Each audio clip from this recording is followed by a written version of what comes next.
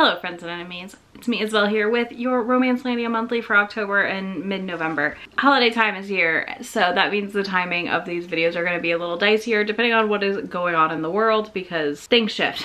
It was a wild month kinda.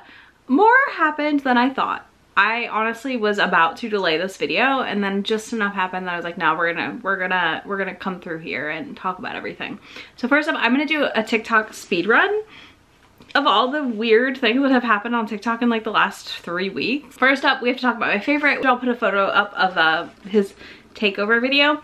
Knockoff Jason Momoa, as we called him on Booktok, came in and said that he was going to take over Booktok. He had no bookish content, more than welcome to join the community, but beyond a subjectively pretty face, we'll call it, no signs that he actually reads or likes books or anything of that nature. And his username has a slur in it, so that's great. And then he started attacking Lo, well-read nurse on Booktok, who is a Black woman, and other creators as well, and just like turning them into the aggressor and claiming they've been bullying him for months. It was a very weird experience, but it was absolutely delightful to watch so many people come together and be like, absolutely not with him. So he got banned.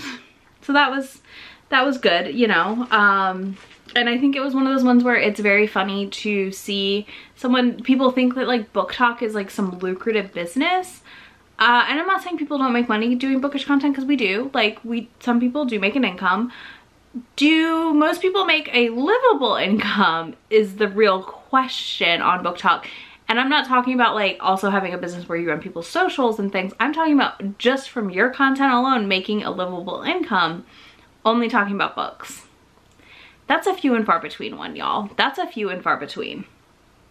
And that's a reality check I think some people need. But anyways, this was just absolutely hilarious in my opinion, and I had a blast watching everyone. Then there was a creator who was like, these are the spiciest books I've ever read.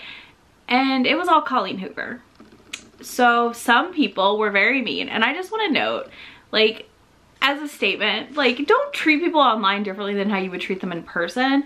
I wouldn't like laugh in someone's face in person if they told me Colleen Hoover was the spiciest books they've read. I'd be like, oh, what did you like about the spice? I can rec you some other books, you know? So there's that. Like, I don't know, it was really weird. People were very mean to her, and I was very uncomfortable with this because, again, we all have different spice levels. You have to find your people, right? And know who reads books like you do to know what they mean when they say this book was spicy. We had the delight of the literary creator who got stitched to death for engagement, going off that people refuse to read the classics. I continue to be astounded by the amount of people who get mad at other people for reading romance books and saying that they refuse to read the classics, or that, you know, you're just not smart enough for the classics or whatever, I guess. I just, like, this whole thing was wild to witness because I feel like at the end of the day, what it really felt like was, I just want engagement.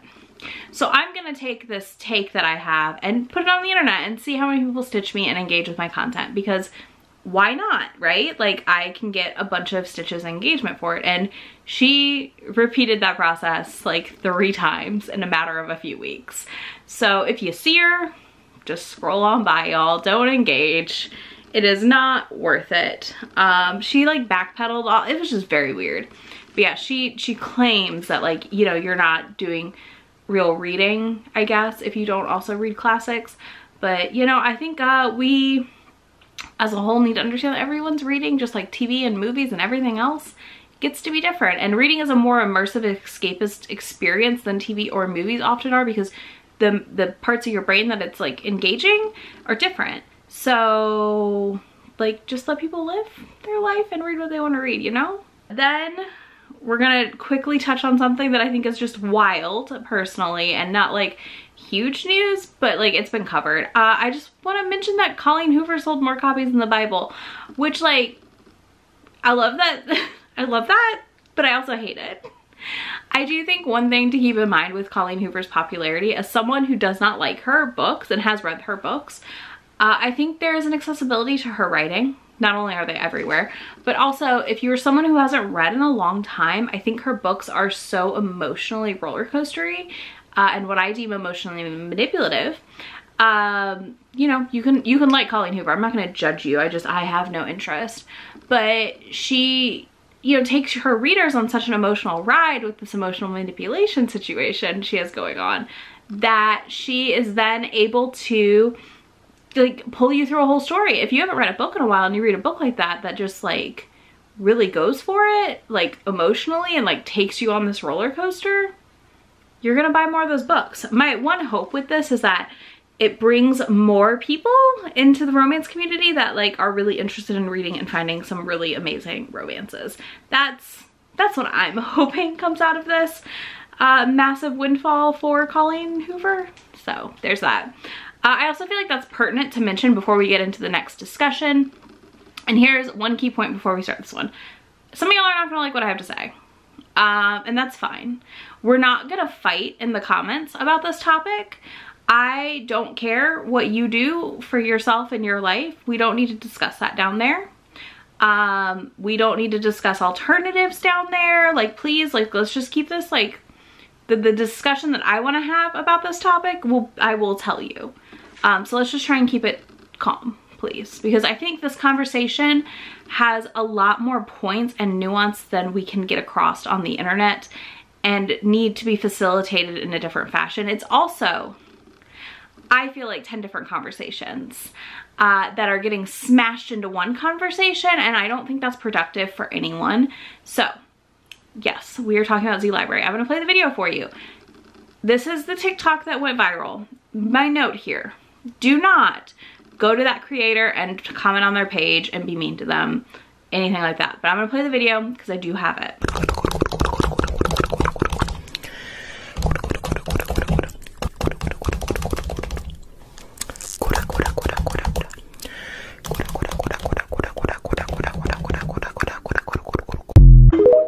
Okay, now that that's done, it is the sound used just like gives me cringes because I don't like the, it's like a Visco Girl, I guess, whatever. I don't like it. It makes me uncomfortable. So this TikTok went viral showing this person downloading a Colleen Hoover book, and within like 24 hours the site Z Library was down. Now, a lot of people do use Z Library for academic work, so we're going to take that element out of the conversation because we all know textbooks, academic works, things like that are over frickin' priced, and it is ridiculous the handle on the market that certain textbook companies have and how much they are able to charge for like a book and then for e-access and all these random things that literally will cost you $1,000 for one frickin' semester of school sometimes. So we're not gonna, you get what I'm saying? Like that's a whole side conversation. Like that's one part of this conversation. The next part of this conversation, I personally don't like talking about piracy online because I think, again, there's so many elements to this conversation, and most often the conversation focuses on the global north and does not include the global south and other places, and also becomes very US centric. And I think it's important we remember that where we live in the US, most of us have different accessibilities than people in other places for a lot of reasons. And we don't even have like the best internet access in the world, y'all, but we still have more access than most people. So I think that's like something we need to think about in this conversation and the way we have it and how we are framing it to people, etc. I'm not planning to talk in depth about that conversation, but there are two things that have come up in that conversation that I think we do need to discuss. One, I don't think the answer is telling people to go get to the library, because I just don't think some of the people directing others to go use the library have been in a library in the last year and a half. Are friends with people who work in libraries who understand the challenges that libraries are currently facing between the doxing of librarians for disagreeing with book bans, the book bans being put in place of books that just can't even be in the library, and if they are, a librarian's getting arrested for it, or, you know, they're getting protested for having a story time. It's just, it is absolutely wild what libraries are going through right now. And if you, depending on where you live, a library may not be that accessible to you. You may live in an area that doesn't even have a state-funded library. That exists. Like, that's a thing, y'all. There are places that don't have state-funded libraries. So just like know that. And like, yes, you can do interlibrary loans, but like some books are unavailable for the second point, which is what I think should be the key takeaway from this entire thing of what needs to change and what we should be helping readers, authors do and hopefully make better for. But yeah, so like, you know, you can't always get things because they're exclusive to Amazon. 99% of the time is the problem. So also keep that in mind because that is a huge thing, right? I just think that conversation, again, I think this is, there's 10 conversations happening at once. I'm not joking. Like there's like 10 plus conversations happening at once. So yeah, just know that like libraries are a solution, but they are not the only solution to this problem. And there's a lot of resources to help you save money on books that are legal and free. So if you want that, I do have a video on that about how to save money on books. I do need to do an updated one because the Brooklyn Public Library is no longer an option. But I'm working on some alternatives currently. So yeah, there's that. On that note, the thing that I think is the key conversation that we need to take away from this with the Z Library takedown, which again, people are blaming on Colleen Hoover. I do think it was probably already in progress. I don't think Colleen Hoover has that much power. Like that feels like a little too conspiracy theory for me. But yeah, so we'll say that. So what is my key takeaway here? The key takeaway I personally have is that Amazon takes full advantage of authors and it is absolutely atrocious. So I love KU.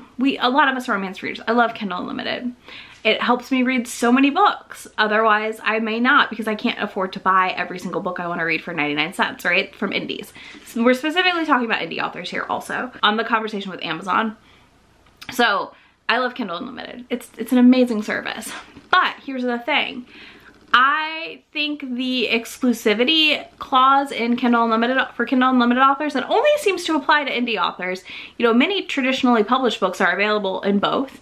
And the way Amazon basically makes it impossible to talk to a human when your book gets picked up on a piracy website or a pirating link thing, because they have search engines, like they have a thing that like trolls for your book, right? To make sure you're exclusive. The way that they do that and then you are unable to reach Amazon, like they literally took Ruby Dixon down, y'all, at one point. Friggin' Ruby Dixon. And she got lucky because from back in the day when they used to have human contact points, like a rep to talk to when they were in KU, she still had that person because it's freaking Ruby Dixon, right? And was able to get it fixed pretty quickly. But your normal average indie author isn't gonna have that resource.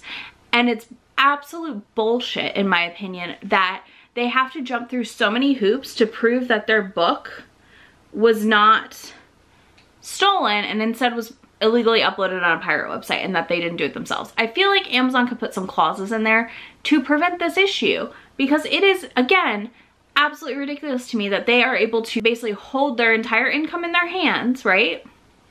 And say, no, fuck you, we're keeping all this money, you don't get paid for any of it because you can't get in touch with a human being to talk to them about what happened. I think like the biggest thing that needs to happen is some sort of push from probably some sort of writing group against Amazon to change the KU terms and make it so that anything illegally uploaded on a pirate website does not harm your book's income on KU.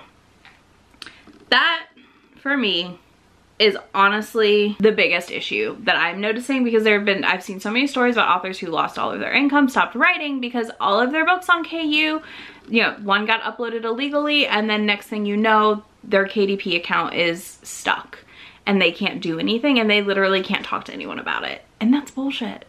So again, I think the Z Library conversation, I think a big focal point we should take away is how can we help authors avoid the whole thing with Amazon? Like what can we do to change this policy so that they also are able to make the money they're supposed to make on a book when you read it? Because yeah, it's not okay. Like it's really, really not okay, y'all. So that's my takeaway for Z Library, just so you know. Yeah, that's the part of the conversation for me that I was like, that's something we can change very easily. I don't think it's possible to remove pirating from the internet at this point. Or make it non-existent. Like I think the issue has to be policy changes for authors on websites like Amazon. No, I would love if an author watching this has resources or ideas of how we as readers can help them get Amazon to change the policy, let me know. I would love to be able to broadcast that to the world because, yeah, I just think it's a really important thing that needs to change. So there's that. Here on my channel, we support workers' rights. We support unions. So HarperCollins is currently on strike. They're the only publishing house that has a union, apparently, which is really surprising because, I mean, it isn't, but the way that publishing takes advantage of people, and there's so many issues. Anyways, it's really serious and I think we should pay attention. So I will put the TikTok here for you of one of the people that is in the union and is currently striking, so you can learn about it, and then I'm going to talk about some things afterwards. Hi, my name is Jamie Rue. I'm an editorial assistant at HarperCollins. I'm part of the union, and we're going on strike starting tomorrow, November 10th. We're going to be on strike until the company agrees to a fair contract. Of the things we're asking for, the most important things are diversity initiatives, union protections, and livable wages. Here's how you can help. First, please don't cross the picket line. In fact, if you're in New York, consider joining us. We're going to be outside of the HarperCollins offices in New York City at 195 Broadway. Additionally, you can consider donating to our strike fund, link in my bio. You can consider emailing peopleteam@harpercollins.com with your support, and you can consider boosting our message on social media. Authors and agents were asking for no new contracts without our contract. Please consider holding new submissions to HarperCollins editors until our strike is over. This does not include existing contractual obligations. Freelancers, please also reconsider taking any HarperCollins contracts at this time. Again, this does not apply to existing contractual obligations. Reviewers and blurbers, please hold your reviews until our strike is over. Bookstores and booksellers, we are not asking for a boycott at this time. Instead, please hand out our bookmarks in your stores and share our graphics on social media. Publishing hopefuls and other publishing professionals, please refrain from taking any temporary work at HarperCollins during this time. They are going to try to replace us. Please do not make it easy for them. Please help us improve our working conditions at HarperCollins and perhaps in publishing as a whole. Obviously, the things they're asking for are pretty chill. I'll have links down below to the resources from them, their Twitter, Instagram, all of the things. So, right, they want livable wages, more diversity, inclusion initiatives, and they want union protections. Those are the top items. And you may be like, what am I supposed to do as a reader here? Like, what am I supposed to do? So I just want to talk about that a little bit here for you so that you're aware. For readers, basically you can share what's going on. Share the socials, share the your stories or that. If you know, don't want to buy books from HarperCollins, you could also do that. I would just, and also keep an eye on it to see what they ask, because currently they're not asking us to not buy books, okay? So like that is something to take note of. They are not saying like don't buy the books, but I also think sending an email can be really helpful to the email they give. So you could send something about how you support the union and you really hope they can come to terms with them, like come to a deal and blah, blah, blah, blah, blah. And you know, that you really like X, Y, and Z books by them. You do something like that, you know? That can always be helpful. As a bookish content creator, I think one of the questions is, what am I supposed to do? Like, how do I do this? Step one, in my opinion, is no content with them. So I will not make TikToks wrecking a book I'm really excited about and have really loved. I'm not going to be talking about it on my channel when I have, like, one of the books that I finished this month by them. Because I finished it right after the strike. So it's just not gonna get a full-blown review yet. And when the strike's over, I will post the review. I will make the TikToks or post the TikToks if I've already filmed them. That's the biggest thing. And I'm making sure I'm sharing about the strike, obviously, here with y'all as well. I think one thing to note also is HarperCollins has over like 120 imprints. So if you're coming here as a romance reader, I wanted to share what imprints this impacts and who I personally will not be reading until the strike is over and or at least talking about. I'm not going to post it on socials, like it's not going anywhere. So pretty much I won't be reading them, because if I can't track it on Goodreads, I'm gonna forget I read it. So that is, for us romance readers, Avon, all the Harlequin imprints, and that also includes Carina Press. I don't know if everyone realizes Carina is a Harlequin imprint, but yeah, so that also includes Carina Press. So yeah, it sucks. Like, it sucks. Like, literally next week, one of my most anticipated reads of the year comes out, and I can't talk about it currently. So that's fun. I also am holding all reviews, like any review copies I have from them, I'm not reviewing until the strike is over. So that's a thing I'm doing. Like, you know, it's really small, simple things. I think if you're able to, as a reviewer, to just hold on any and all reviews for all HarperCollins titles, it's a good option. And it is exactly what I will be doing here on my channel because I do support their strike and the initiatives they're trying to do with their union. That is everything for Romancelandia Monthly. Wow, it was a lot, but not a lot. It was a very weird month. So let me know in the comments if you think I missed anything important. And if you don't want to do that, you can leave me a rain emoji because it's pouring outside today. And all I wanted to do was lay under covers and read. But I'm here filming this instead. So yeah, if you want to do that, and there'll be links to anything and everything I can link to in that description box for you, as well as links to be my friend anywhere on the internet. And I will talk to y'all in just a few days. Bye. Already packing, come with me. I'm not really asking. We'll get away to a place where we don't know. About to see the world in action, what we can be. Life with no distractions, we'll get away. This is what